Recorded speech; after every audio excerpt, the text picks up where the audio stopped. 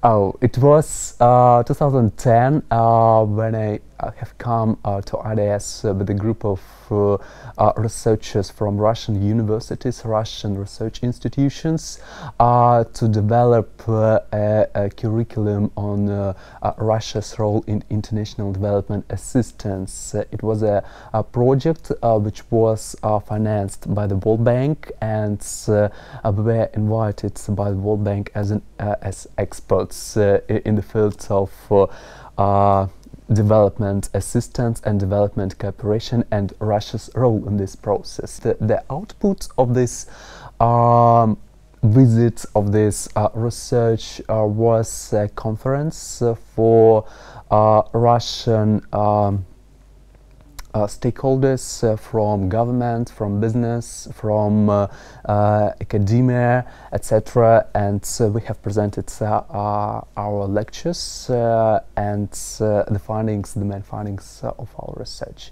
So it was my very first experience of cooperation with IDS.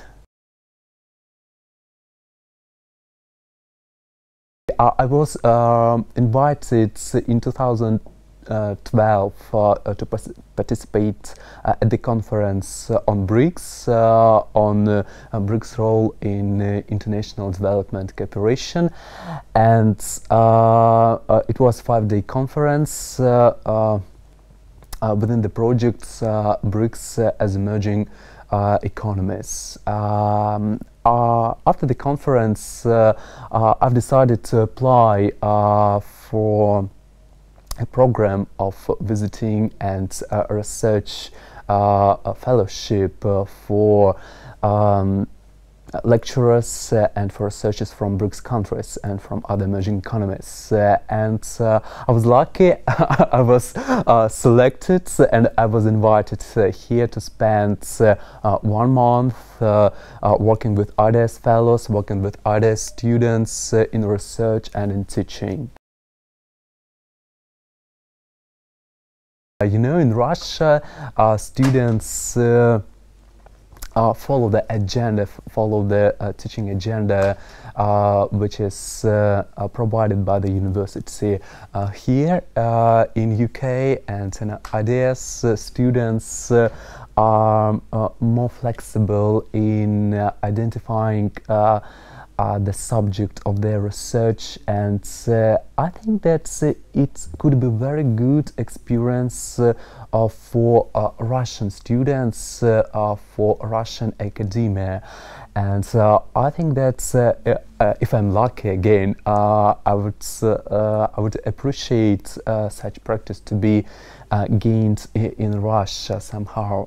Maybe it would be a component in teaching modules of Russian courses. Maybe it will be some kind of exchanges